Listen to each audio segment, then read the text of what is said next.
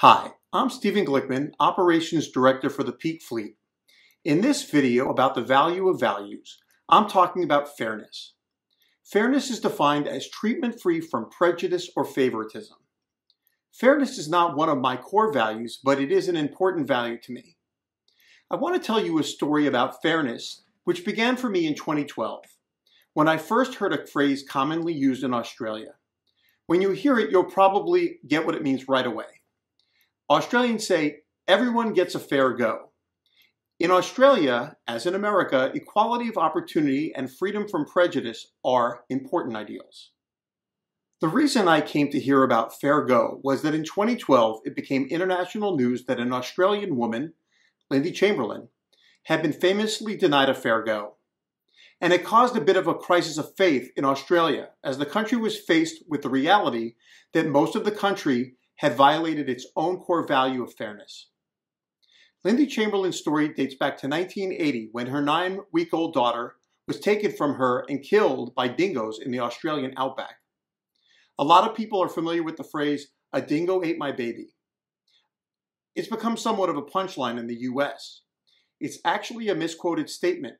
What Lindy Chamberlain had said was, "a dingo took my baby," and it was no joke.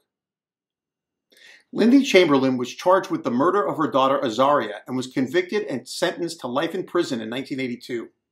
After 3 years in prison, evidence was found that led to her being released from prison, but by then her life had been torn apart. She was convicted when she was 8 months pregnant and had her child taken away from her within an hour of her birth. She was hated in Australia.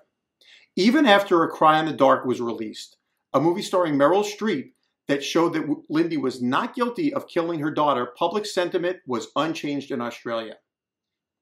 In 2012, 32 years after Azaria's death, Lindy and her ex-husband Michael finally got the coroner's office to rule the death officially as the result of a dingo attack, and they were finally completely exonerated.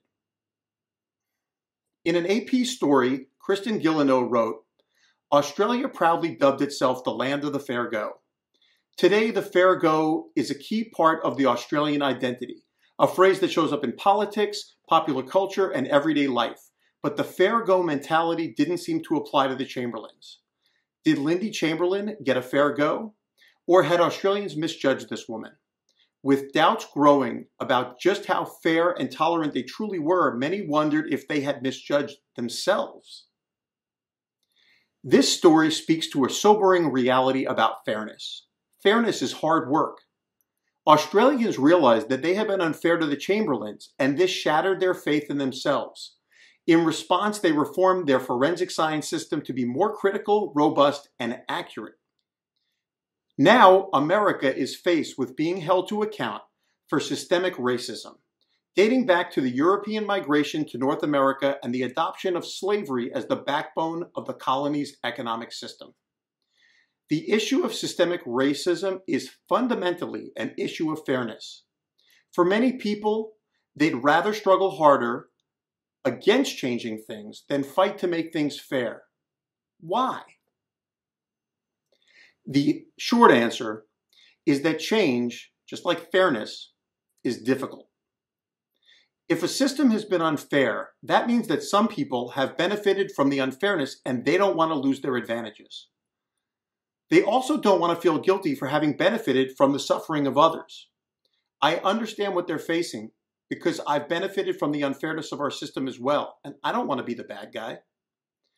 Still, I'm far more concerned with putting an end to the fundamental unfairness in our society that has put millions of Americans at a disadvantage. If you have fairness as a core value, you understand that the price of fairness, like the price of freedom, is constant vigilance. You have to work at it all the time. Now, we can take a cue from Australia. They were held to account for not providing a fair go and they changed their system. We can and must do the hard work necessary to help bend the arc of the universe towards justice. I strongly encourage you to look into the story of the Chamberlains to see exactly how unfair they were treated and why. Thanks for watching. Please take care and stay healthy. I hope you enjoyed that video. We're making our way through all 55 values in the Peak Values Card deck. We're examining living with intention and within your values, especially during this time of the COVID-19 crisis.